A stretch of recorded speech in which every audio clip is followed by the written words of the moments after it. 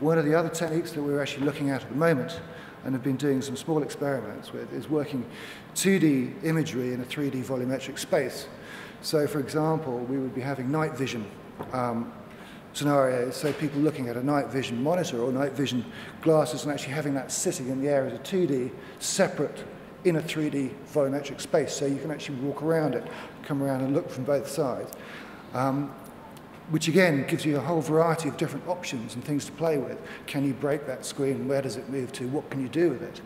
And just by building up a kind of world involving the technology that you're trying to portray, it doesn't need to be technology in the case of any sort of visual effects, but in this particular case it is, you start creating a whole series of design points that actually have to tick up, and because we're doing it from scratch.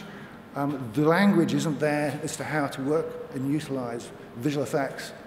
It's in 3D, because as I think somebody else earlier pointed out, well, you can start moving with the interactual, you can start playing with that kind of aspect of what things look like. All of those things are distinctly possible and should be looked at.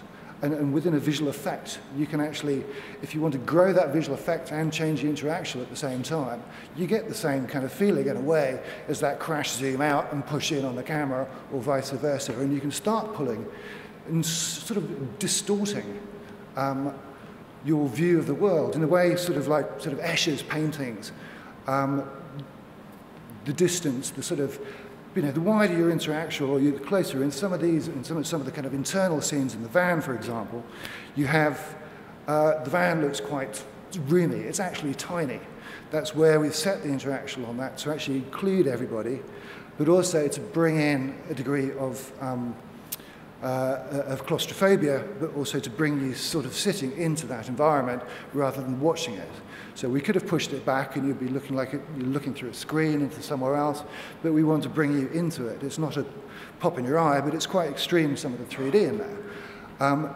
Working with the visual effects on that, those can then be shaped around sort of the idea of what one's sort of visual effect is going to be like. You can actually place where your convergence is actually going to sit in terms of actually either enhancing your visual effect or actually reducing it. So in a specific point in here, we have the overhead shot, which is a matte painting of the van going through the kind of ruined city. That is a huge degree of stereo in there, but you're looking at it from a long way. And because you have a specific amount of 3D, that really has to work quite extreme on an overhead because you don't have the reference. So that's been pulled out an awfully long way. We could push down, we could move into it. Again, that would be an interesting workaround, and sort of I'm going back to the sort of environment at the beginning. All of these things are kind of distinctly possible, and we're just beginning to play with them. So that can all change the perspective. You can actually change within, you know, for something that they might have done in Alice, which they didn't, which was for Alice herself when she's growing, you could actually shrink the interactual and make her seem much bigger just by the simple action of bringing the camera points together, or vice versa, shrinking her out.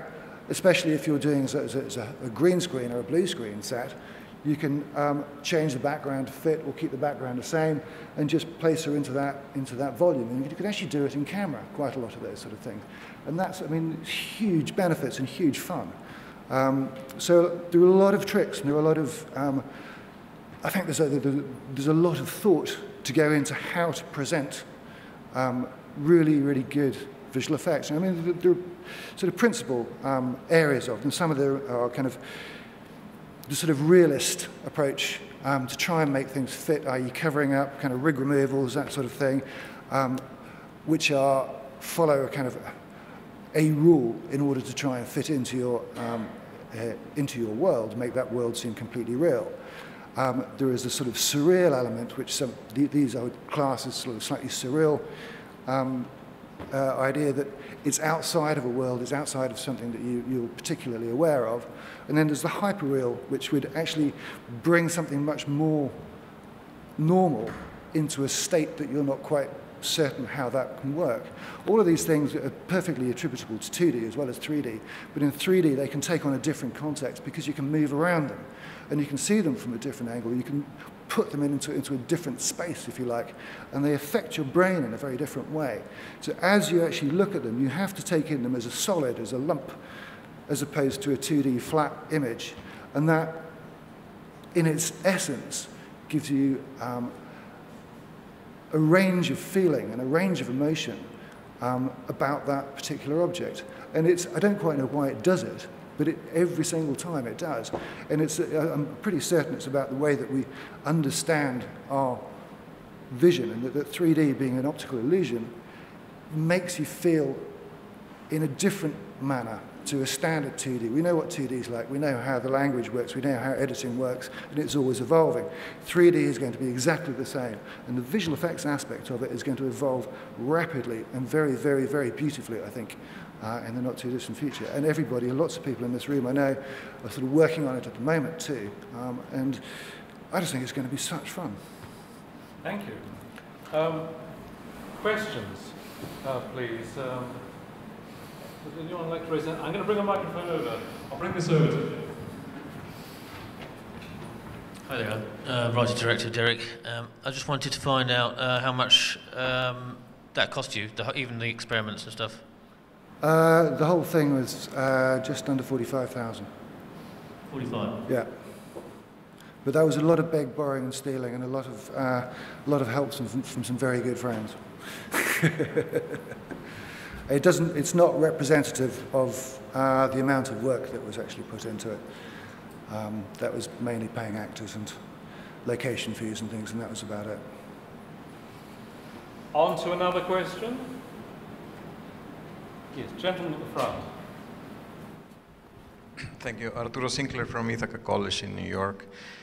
You made these tests to see what worked and what didn't, yeah, or what doesn't. Did you find some artifacts or some things that normally you would say this wouldn't work, but if we turn it around, we can use it as a feature rather than a bug?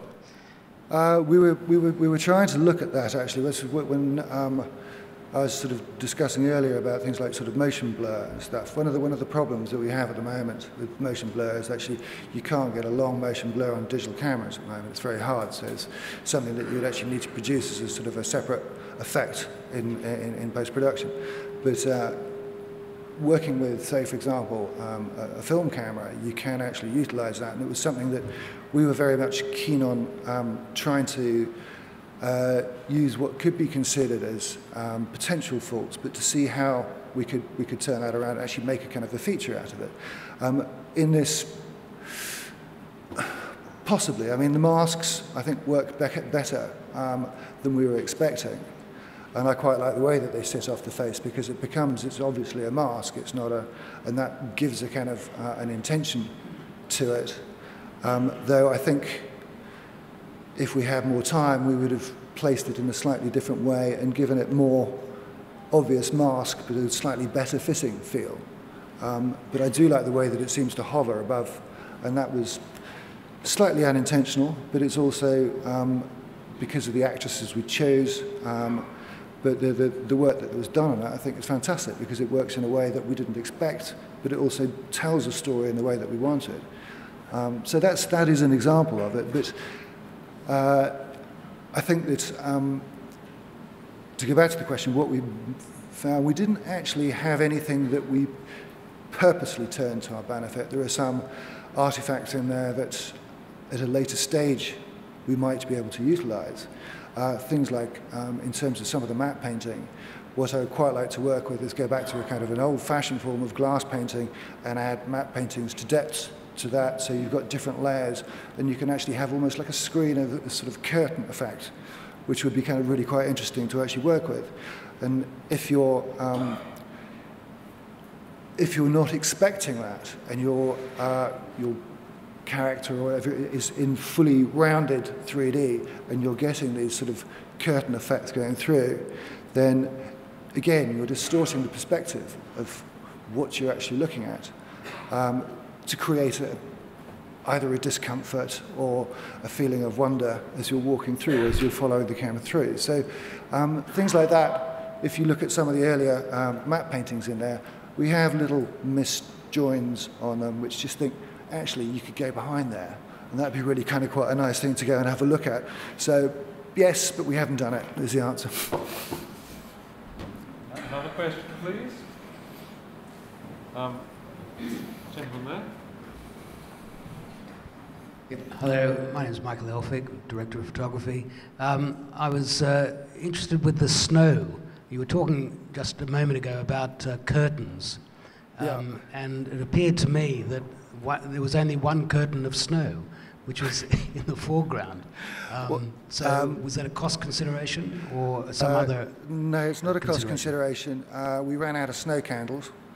And the snow that we did have, which we put in to enhance it, which is actually fully 3D snow, it's not 2D snow, but it was only about sort of 2 meters in depth.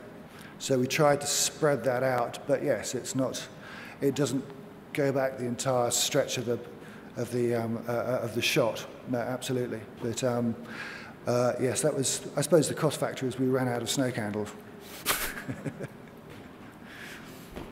Any further question, please? There's someone at the back there.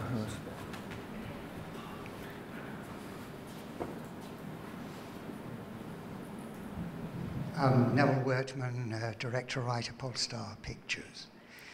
I must congratulate you on really what must have been the most exciting and enjoyable exercise. Thank you very much indeed, it was. It does occur to me, though, that we're almost at the stage where the theatre was coming right out of the proscenium arch in theatre itself.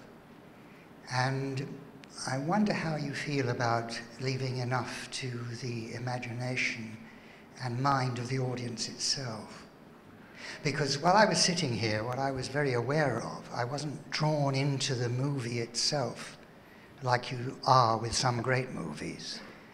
The effect that it often has is to suddenly have this image of a woman with a rifle sitting over the head of the top of someone sitting in front of me, just as an image.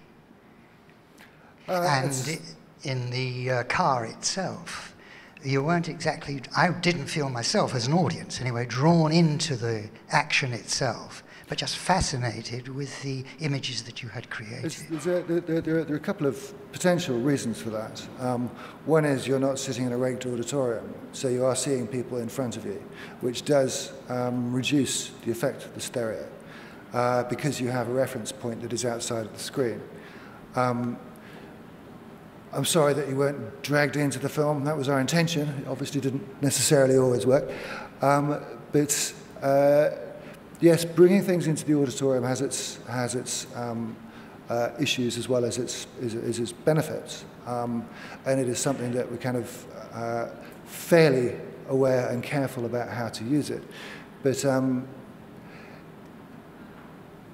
it becomes a subjective issue as to whether you like it or you don't like it after a while.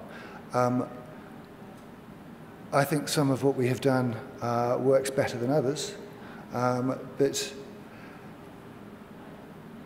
again, you know, subjectively, some of the things that I like, my director doesn't like, and some of the things my director likes, I don't like. So in the end, I think it's how you enjoy or how you perceive and view your 3D experience. But as I say, it would be considerably enhanced when you're not seeing the edges and you're not seeing people's heads in front, because that does break up your plane and the actual reality or the potential reality of what you're seeing on the screen.